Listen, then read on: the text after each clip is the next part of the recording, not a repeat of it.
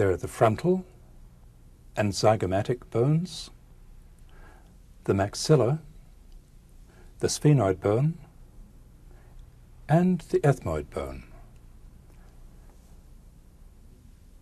The frontal bone is a very large bone.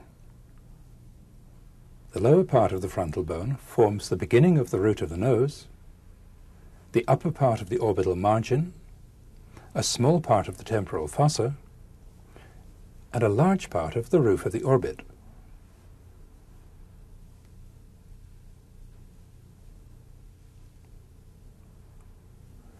The frontal bone also forms most of the floor of the anterior cranial fossa.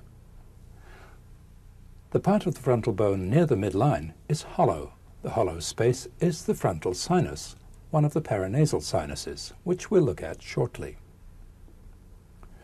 Next, we'll look at the zygomatic bone. The zygomatic bone forms the bony prominence of the cheek.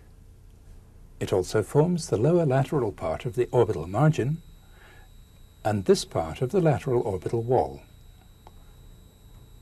The zygomatic bone extends backward to meet the zygomatic process of the temporal bone, forming the zygomatic arch. Now we'll move forward and look at the maxilla. Here's the maxilla. The right and left maxillae are joined together in the midline. On each side, the maxilla forms the lower medial part of the orbital margin and almost all of the floor of the orbit. The vertical part of the cleft is called the pterygomaxillary fissure.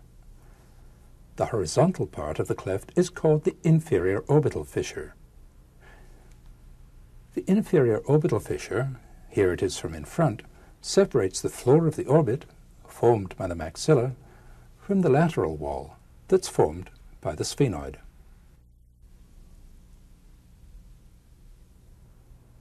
The underside of the lesser wing forms this small but important part of the back of the orbit.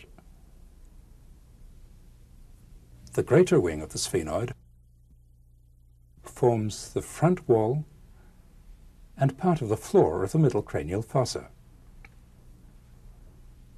On the outside, the greater wing forms this part of the temporal and infratemporal fossae, and it also forms this large part of the lateral wall of the orbit. The greater wing and the lesser wing are joined here, but more medially they're separated by this triangular gap, the superior orbital fissure, which forms a large opening between the orbit and the inside of the cranium. Here's the superior orbital fissure from the inside. We'll get a better look at it in a minute. This is the nasal bone. This is the lacrimal bone. The two thin nasal bones form just the upper part of the bridge of the nose. The structural supports for the projecting parts of the nose are made of cartilage, as we'll see later. The little lacrimal bone forms the most medial part of the inferior orbital margin. This opening between the lacrimal bone and the ethmoid bone is for the nasolacrimal duct, which takes tears from the corner of the eye to the nasal cavity.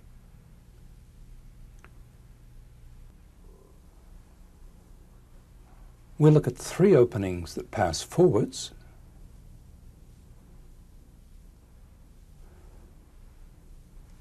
two openings that pass downwards, and one that, in spite of appearances, passes obliquely backwards. We'll start with the ones that pass forwards.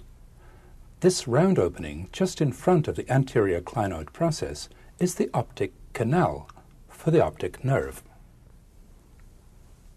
Lateral to it, this large triangular opening is the superior orbital fissure, which we've seen already. Numerous nerves and blood vessels pass through it into the orbit.